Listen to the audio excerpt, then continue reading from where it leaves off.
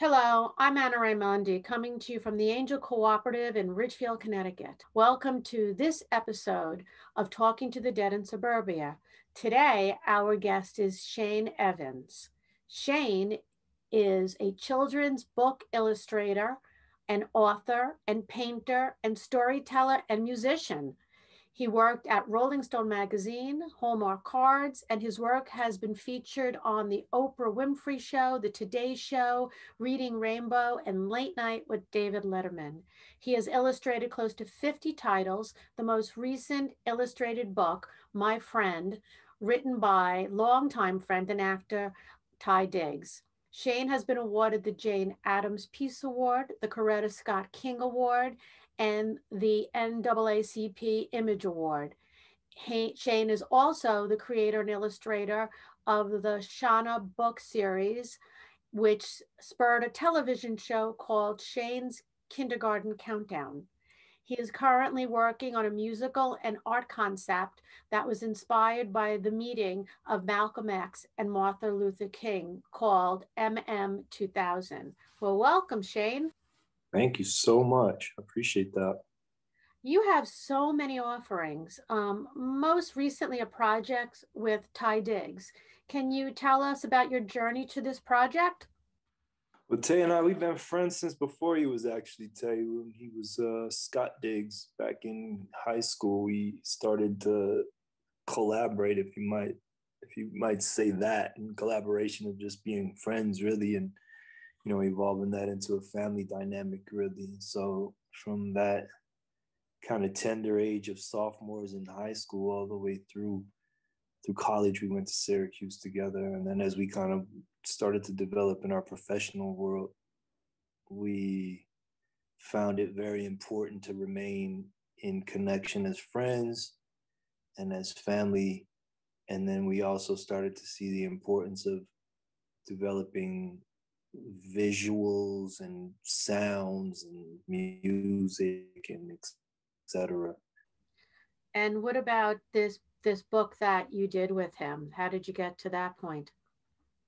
The My Friend evolution started. We started with this book called Chocolate Me that he wrote a piece while we were in college, a poem actually called Chocolate Me for a project that I had, thought about putting together in relationship to, what it meant to be a Black person. The project was called Blackness, but really more just an evolution or a thought process around, what it is to be.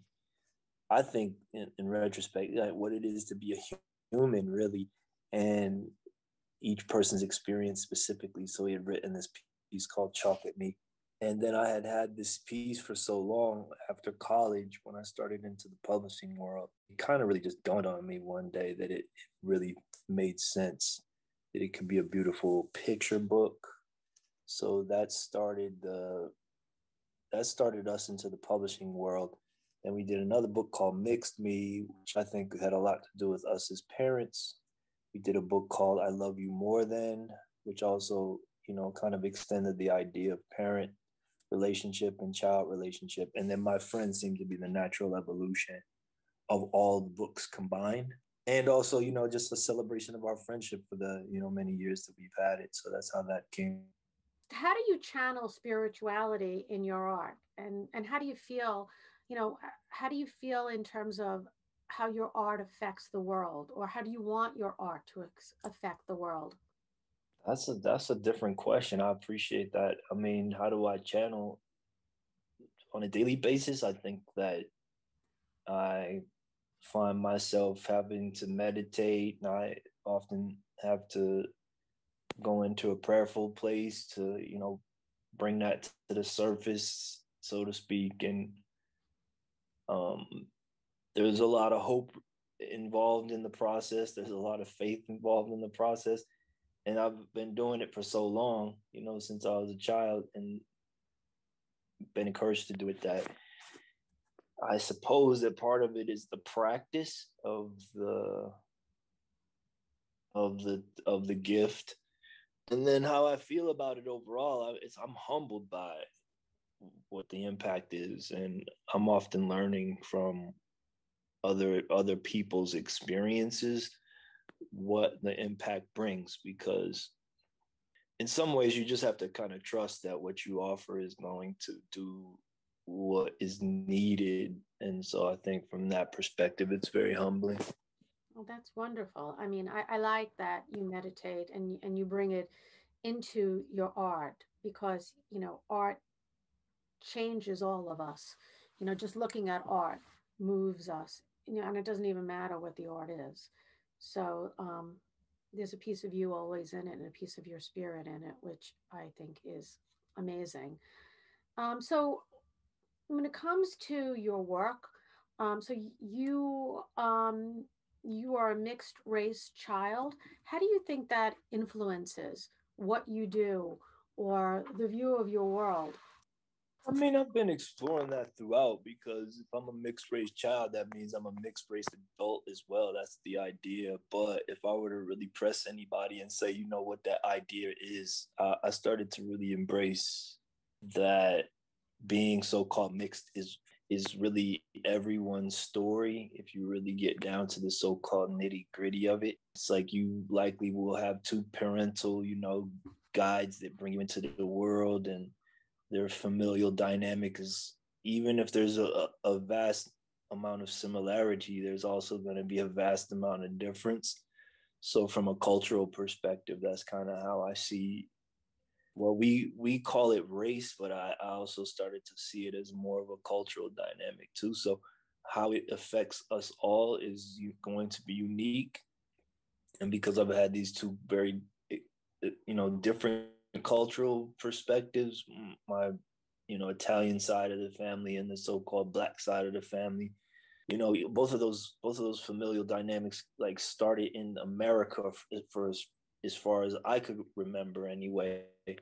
But like there's another thread to that story that I think goes well beyond that. So those two families inspired me to go deeper. So, I've traveled well beyond the boundaries of, race, I think, to find that, whether it literally is going back to Italy or going back to, the continent of Africa, that the storyline is much richer than often we are labeled. So even in like embracing the idea of being mixed, it's taken me well beyond that idea to, see deeper into who I am and who others are as well.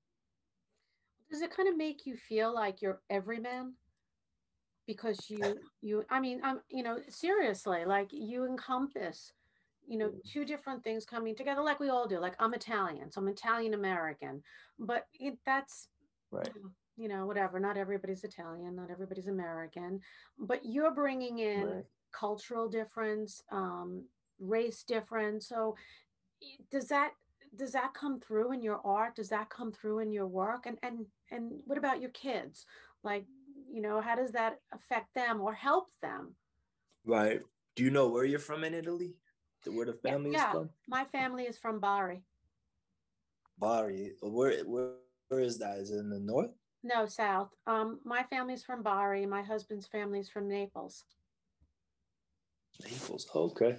Where is your family from? I was I I want to say Sicily, mostly the Sicilian, and then I think actually I just found out recently my grandmother's parents, they have Roman, from Rome kind of connections.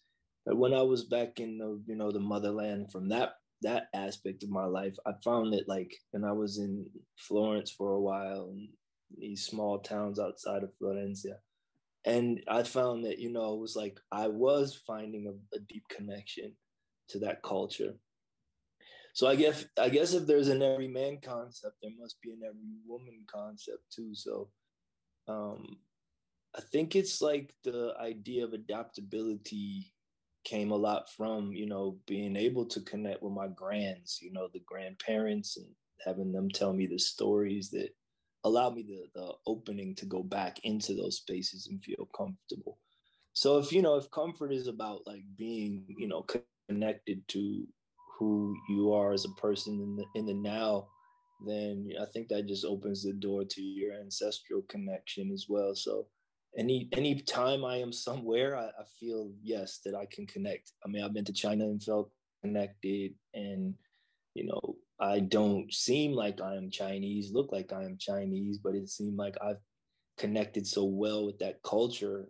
I even had to question it while I was there. So I don't know. And then how it affects my family. My daughter is coming from, two different perspectives. She is Japanese and one aspect of who she is. She's African American, that aspect of who she is very real too. So I think it just allows us the aptitude to see other perspectives as readily as we need to, because it changes so often, especially in America. America is such a unique amalgam of like experiences. When you're in China, do you get those like deja vu moments? I like that. Yeah, I mean, yes, because like walking on the Great Wall, which, I mean, it's been a while, but it's like walking on the Great Wall. I started to break the wall down from the perspective of what it took to build just the little section that I was on, and to see the whole entire wall would have taken, I don't know, for likely months to walk that wall. So literally grand. Yeah, because I kind of feel like, if you're believe in reincarnation, um, that you've been, yeah, you've had a lifetime there, but you've also had a lifetime in Florence, both of them. I know that I don't have a drop of French blood, and yet I can navigate the streets of Paris like I grew up there, because there's a remembering in my Yeah. soul, Mm. different than, if I go to Prague. I love Prague, but I don't feel that I belong here. I can pack up and move here, even though I like it very much. So, there's that always that piece of, yeah, there's something here. And I really feel you have such a deep connection to China, such a deep connection that, on the if you go there again, I would really, sit in a Buddhist temple and feel what it feels like there, because it'll come through to you. You're very open, you're a very old soul, and so, the way it comes through to you is in your artwork in a lot of ways, so that you process it through your art.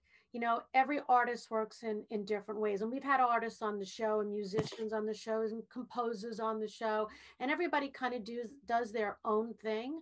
But the most wonderful thing about what you do, you take your past and you channel it into your art. Even when it's commissioned art or art that, you're doing for something, and you have, I have to illustrate this book, you're still channeling it through, which I think is really wonderful. Really wonderful. Like David Hockney, you look at his art, which is kind of simple, and yet you feel it. There's something in it. You feel who he is. Not only do people feel who they are when they look at the things that you did or you do, I feel like they feel your ancestral line, and they feel your past lives in it, which makes it, remarkable. So I don't know if anyone's ever told that to you, but that's kind of what I'm hearing. Your ancestors are completely around you, by the way. I mean, they're not leaving you, and they love that you try to figure them out, okay? Because you bring them forward, you keep them alive. No, I appreciate that. I guess that's a good perspective. It's like one of these things that, yeah, I don't know. I don't.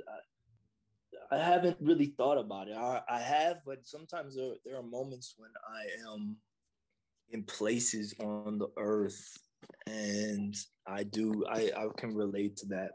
It's like, why am I so comfortable? Or, I don't know. I agree. It's definitely one of those things. It's remarkable when you feel a sense of being there, and you're able to express it in other ways so that the world can see it without verbalizing it. So you started something called Dream Studio. What is that about? When I was in, I grew up in Buffalo, and I had the opportunity to connect with the artist through my mother. She had introduced me to a gentleman who was doing this. At the time, I thought it was incredible artwork. You know, done these pencil drawings, huge pencil drawings, and he had a loft in Buffalo, and he was doing kind of like, you know, he's living there and he was rehabbing the space, and I just was in awe of the old architecture, and you know, just this kind of rough environment, except it was very like art, you know, we call it artsy, but it's like he just had taken something that wasn't intended likely to live in and created an art and live space. So when I had gotten to Kansas City after college, and I'm always recognizing all the abandoned buildings all over the world, actually. And at some point, I wanted to be, and you know, I think embrace the idea that I am an architect. So when I would see old buildings either falling apart or abandoned, I just know that that's not the original intention of the architect. So after a while, like that idea that I had from when I was a child in Buffalo had held on, you know, throughout. And I recognized that I could take an old space and evolve it. And so I took a building that was likely over 100 years old. And I think it's so ironic because it's about 5 blocks away from where Disney started his operation. And I got, you know, I basically got the ownership of the building and then took on the responsibility, because I think it's that when you kind of take on a home or a building or whatever and open up this space to be able to create. And then I recognized too that the space was so grand that I felt like having others in the space as an artist was a good way to motivate not only myself but the community around me as well. So that's what it that's what it was for a long time, and you know, it still remains that idea. But the primary use of the space was to create, you know, have a space to be able to paint and be able to meditate and play music and everything I needed as well. So do other people come in there who paint or play music? Yeah, when it was at its kind of like prime, in terms of like time and what everyone was doing in the community, yes, that was the case. And you know, now I find myself, you know, probably a couple 3 or 4 years ago, started to get on the road a lot more and then focus a lot more on what I was doing with books. So it's kind of waiting for that. I think it's waiting for that rearrival at some point. And with everything happening in the world, everything's kind of slowed down. It'll come back Yeah, and you'll be I ready agree. for it. So you've been working on a project for a while about the moment in time when Malcolm X met Martin Luther King. What is that about? What is that moment? I've been exploring it in this very unique way. The MM 2000 idea. At first, I had called it MX 1010 or something of that nature, because of the Roman numeral M and X together, I think would equal 1010. But then I just, you know, made a decision. I was like MM, and then I did the research, and then there it was. It was like MM is happens to be 2000 in Roman numeral. And so the Malcolm and the Martin, I was always fascinated by that black and white photograph of them shaking hands. And, you know, when you learn the storyline around their kind of their politic, the idea had always been shared, opposed to us, that they were, you know, very different in the way they had their politics set up or their mindset around how they were going to get to where they needed to be or help their community to be where they needed to be. And it helped everyone. Like Martin was a civil rights, you know, fighter. And I think Martin was the civil rights focus, and Malcolm, that same idea was prevalent in his work. Um, so then when the visual of them shaking hands, you know, hit me, I'm like, well, if everyone says they're in opposition, then at some point they must have had an agreement in that second or however long it took to get that photograph. So maybe about 4 years ago, I started into, approaching it. I had this incredible body of music that I had written over the years that had a very connected storyline. If you listen to the music in succession, and then I started to explore these angel portraits. I was doing these portraits of black and white, black and white photos with these painted wings, and I see them now as auras. And it started with those two, those them as portraits, and then it expanded, and I probably have done maybe 450 of these portraits over the years. And I wrote this piece. I took 365 days to just write what I have called an imaginary diary of sorts. And it seems to be, when I read back into it, like the voices of all these different characters. So inspired by the musical Hamilton, and Taye was in this musical called Hedwig in the Angry Inch. That's where I kind of said, let me move forward. Let me fight forward to create this idea called the musical. So I've just been like on a campaign of sharing it with people, getting feedback from people, raising awareness, and I acknowledge that it came from just that photograph. So that's essentially what it is. Yeah. Where can I go to see the portraits of the angels? Go to my Instagram. There's some there. If you go to the mm2000.me website, we kind of beginning a site that shows some of the portraits. I haven't released all 400. I think.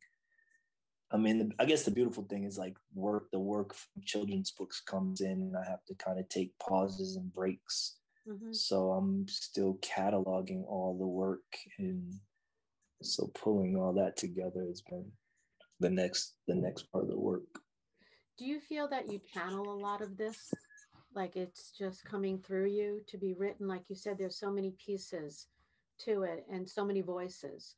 Do you feel that it comes together in a way that's almost channeled through you? I almost would defer to you on this one, because I have this sense that you're good at this and an understanding of it. It takes me a while after. It's true. No, I mean, it takes me a while after I create something. You know what I'm saying? Yeah, no, I think you're channeling it. I think there's so much about you. And I think that, you kind of let it move through you. You don't judge it. I don't feel like you judge. I feel like it comes through you and you think, oh, aha. Like you said, there's a lot of different voices, but they're coming through you in one way so that it goes down on paper as one voice. So that's kind of what I'm hearing around you. And you do it in a way that is perfect for the universe. And it's perfect for people to hear and relate to, because you're relatable, and yeah, that's what you're doing, and you have to recognize that you're changing people's perspective just by being who you are. Like you don't need to stand on a soapbox. You just need to keep creating what you create, and the angels, I mean, from what you and how that happened, it feels like they just want to be present in your life. You carry a lot of Buddhist energy. Okay. But I feel the angels around you. I feel the other beings around you. And if they just come out in your work, the more color you use, like not just the black and white, is also good for you because you like your world colorful. Your world is colorful. You are colorful. And so that also is a way to, you talk about bringing up awareness. You're bringing up awareness just by putting out your artwork, or getting involved in these projects you're in. You're not quite at the point of releasing, that moment in time between Martin Luther King and Malcolm X, but because I feel like it's something that your soul needs to understand. Like it hasn't gelled yet. Once it gels, it'll come out and it'll be great. but you're channeling it all, every bit of it. So, I'm thank you for all of us who get to, look at your artwork, and appreciate it and feel it, because art is to be felt. It comes into all of our senses, but we feel it in our souls. So it's pretty wonderful. So what do you think? What are some of the things we can do, to come together and heal the world? Goodness, that's a good one. I mean, the thing that comes to mind is like this, and I have to use language very thoughtfully, is kind of to be yourself. And if you genuinely look at each word in that 3-word sentence, be yourself, each word's dynamic, impact is specific. So the idea of being, to be, and then I like to look at it from different like linguistic perspectives too. Like if you speak Italian, like you're gonna translate that into like your mind, and to be like yours and always just about self. It's not just you as individual. It like there's a thread of who you are to be who you are today. So, and then the self, I feel like is a container. So uh, there's a long list of also being, in order to have self, in order to arrive at self. So I see a lot of times that there are a lot of humans that are on earth, and I say this in like this humbling way again, it's like that they're not being themselves, and there's a struggle in that space. So when that struggle happens, then there's a lash out, and that lash out, like other people feel that. So like, how do we all come together? I think there's an encouragement towards like others who recognize self, to encourage others to come out of that space. And it happens in an instance, like not, it's not a, yes, a lifetime is a day in so many ways. So if those awakenings can happen in moments, then we kind of are all better as a result.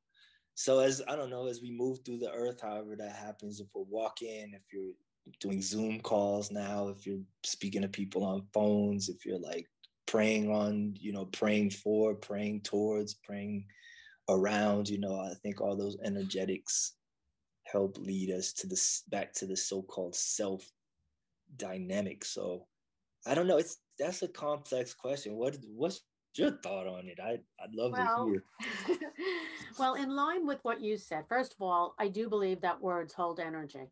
Okay. And so when you started Yeah. talking about, be yourself, those words, hold energy, and they lift us up and they bring up our vibration. But part of us being ourselves is speaking our truth, whatever our truth may be, because that's a part of us. Okay. And the more we speak our truth without judging ourselves and judging other people, okay, breaking down the barriers, that's how the world will be healed. I mean, we came here to connect with each other, to love each other, and to heal each other. Instead of looking for all these differences between each other, that who cares? We're all one. It doesn't matter, what nationality, what religion, what creed, what race. None of that matters in the scheme of things, because we are all one from one creator. And once I feel like we recognize that, then we can start healing not only Mm. ourselves but each other. And I think that this pandemic has really been instrumental in that way, because we have one enemy now, and it's COVID, right? I mean, COVID-19 is our enemy, so globally that's our Mm. enemy. And that's what we're looking at, and that's what we need to keep in mind, that we're all together fighting this common enemy, because we are one. And once I really feel like, once people get that, and I really would prayed, through this pandemic, that people would get that, it'll be okay. And then we can heal Mm. each other. But right now it's one step at a time. And so, as each person stands in their truth and who they are, without that fear, which many people carry, it's like a domino effect, and it will affect everybody. So, I see where you're. Yeah, I see that. Yeah, I recognize it's like when you said the word enemy, it's a scary idea, Mm-hmm. the enemy Mm-hmm. as an idea. Like it's when someone's like your enemy, most people are going into a defensive or combative mode, Mm-hmm. unless you kind of have like embraced the idea of loving your enemy. So then I've had some time with the idea of the COVID idea, because if you talk about the impact of words, CO is a, a prefix usually that can be added to words, and it usually means something related to togetherness, Mm-hmm. community, or collective. And then vid, I had done some research, and it sounds like it too. It's like psych based. So and it's from a Greek, just the little research that I did, it's from a Greek uh, etymology. So if we're co-seeing together at this moment, but like someone has branded that idea as being like an enemy. Like, yes, we don't want that in our midst. But now, how do we collectively, come to and seeing is such a varied, experience. Like, not everyone sees the same. I awe in that, doing visual work. And not everyone sees the colors that I see. Not everyone sees the lines as clear. And that's not a comparison. It's like, this is what I've been gifted. So Mm-hmm. yeah, I appreciate that perspective on it. So do you think we can love COVID? I mean, if we can love our enemy, can we love COVID? Yes, but the source of love is not always about like hearts Mm-hmm. and romance. So if we look at love in its like entirety and its complexity, then the idea would be yes, because and I'm even that because like be like the cause of love and its effect. It's very optimally how do I say this? It would be a truth to say that a collective body of love energy could heal someone from anything. We have seen it on this planet. It's not like Mm-hmm. that's a new concept. So any plagues that have plagued us prior to this plague, something before technology existed. And so I would say that would be love of all things. And so as a result, the answer again is yes. It's like, why wouldn't we be able to, love that energy out of someone with simply, I say simply, but like thought is a very complex energy. So once you go into that thought, it starts to work. It's like on a cellular level, like, Mm-hmm. so yes. Yeah, I think a lot of people would have a hard time getting around that. But we can love Mm, what came out of COVID, leaving out the horrific part of it and all of that, and looking mm, at how it brought people together, whether in their families or their communities or countries or globally. mm, There's always a yin and a yang, and so the positive aspects of that, of what has been going on with this pandemic, have been okay. They've been good. It's the ability mm, to get out of the painful part of it, but we grow from pain. We evolve from pain. It's how you look at things. We're complicated beings, we're complicated energies, but we all carry the spark of divinity within us. And so if we recognize that yeah. spark, hopefully it's a road to understanding. It's a road to be awakened. So um, and life can be good even with the Yeah. pain. True. Well, thank you so much for coming on. I so appreciate it. And to all my listeners, I hope you enjoyed today's episode. If so, please like, share, and comment, and be sure to subscribe to our channel so you never miss an episode. Thank you so much, Shane, for being on today. I will definitely go onto your Instagram page. I look forward to seeing the paintings of the angels because they are all around us, and I love that. So thank you so much for doing what you do for the world. God bless. Same to you. Thank you so much.